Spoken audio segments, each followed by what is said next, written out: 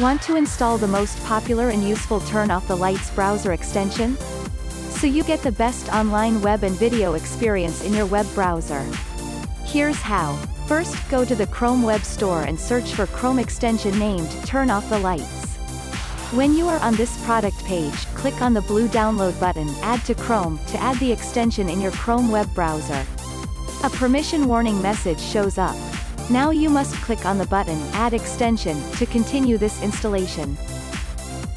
When the installation is completed, you see two tabs in your web browser. The first one is the Welcome video, and the other tab is the interactive guide to learn the basic features of this amazing extension.